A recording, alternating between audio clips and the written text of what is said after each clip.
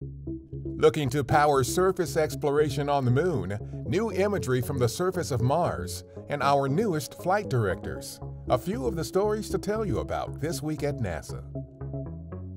NASA and the U.S. Department of Energy have selected 3 design concept proposals for a fission surface power system design that could be ready to launch on a demo mission to the Moon by the end of the decade.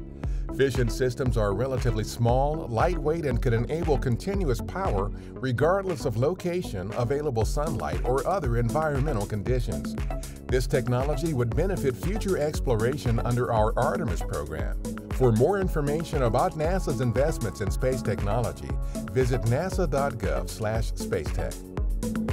NASA's Curiosity Mars rover has spent the past year traveling through a transition zone on the red planet from a clay-rich region to one filled with a salty mineral called sulfate. Imagery captured of rock formations in this transition zone is visually stunning, but could also provide evidence that a major shift occurred in the planet's climate billions of years ago, which led to the dry conditions that we see today. Curiosity will celebrate its 10th year on Mars August 5th. For more information about Curiosity, visit nasa.gov/curiosity. NASA has 7 new flight directors.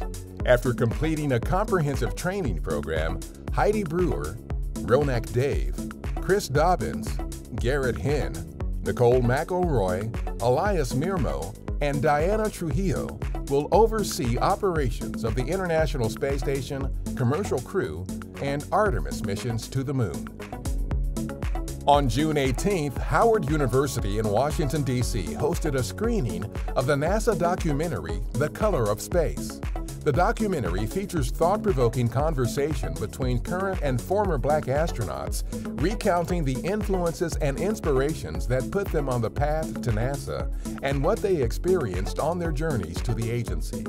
Some of the astronauts also gave advice and shared personal stories of hope and resilience to students who have aspirations of following in their footsteps. The 50-minute documentary is available for free to the public on NASA TV, the NASA app, NASA social media channels, and the agency's website. Vice President Kamala Harris and Second Gentleman Douglas Emhoff recently hosted an event at the Naval Observatory that included NASA STEM education activities for military families and local students and their families. The event also featured a special screening of the Disney Pixar film Lightyear. Several current NASA astronauts attended the event, including Tom Marshburn, who was the NASA technical consultant on the film, Stephanie Wilson, and Jasmine Mogbelli.